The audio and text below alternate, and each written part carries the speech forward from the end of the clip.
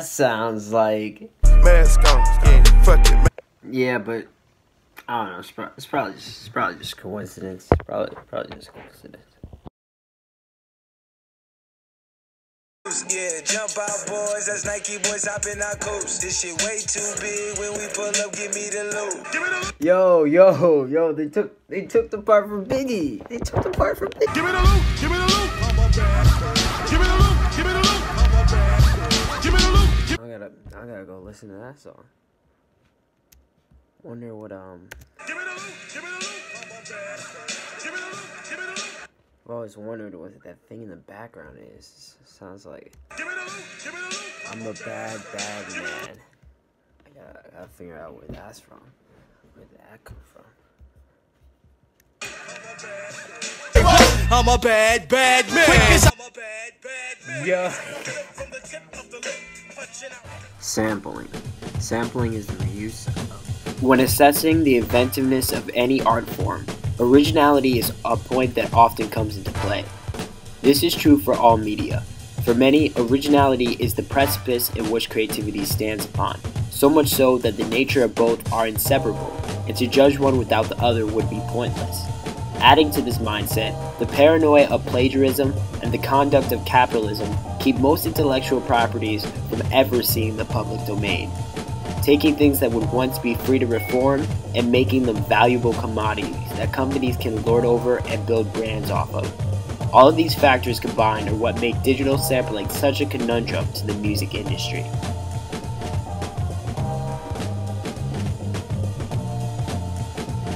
Regardless of the stigma surrounding it, sampling has become a practice extremely prevalent in the production of modern music, most notably in hip-hop, a genre of music in which its entire foundation is built upon remixing old records and repurposing them. With Billboard numbers playing hip-hop as currently the most popular genre, the music industry and fans alike have a lot to think about in terms of sampling should be criminalized or not. Someone recorded this sound. So does that mean they own it if I go?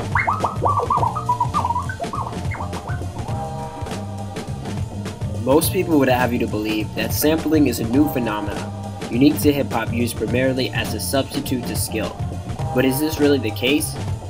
Hip-hop was created by poor youths within the inner city, people without access to the money or education necessary to produce their own music, creating a demand for new ways to repurpose other songs. Sampling in hip-hop comes from how DJs will loop break beats by spinning records back to give people something to dance or to rap over. Back then, hip-hop was mainly just about controlling the crowd, and the scratching, looping, and remixing of other sounds was the perfect way to do it. No one had ever expected it to be something that was commercial, let alone something that got its own record. When it did reach that point, with the first record being Rapper's Delight by the Sugar Hill Gang, a lot of the elements of DJing production still stayed. Chic's Good Times and Here Comes That Sound Again were both songs that were sampled to create the beat of Rapper's Delight. I said a hip hop, the hip to the hip hop, you don't stop the rockin' to the bang bang boogie, say up jump the boogie to the rhythm of the boogie. What's interesting about all this is that while digital sampling in music is indeed the direct result of hip-hop culture, sampling in of itself began way before hip-hop. Music is always borrowed from other sources and has always been quite derivative. This was humorously pointed out by the band Axis of Awesome in their song Four Chords, in which they're able to sing a total of 52 popular songs over the same melody. Why? Because they all utilize the same chord progression.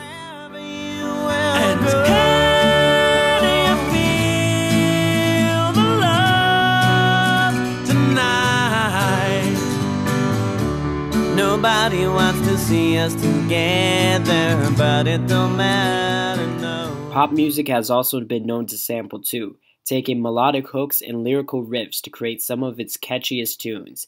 Ed Sheeran's Galway Girl samples Boega's Minute 5 to create the background melody during the chorus.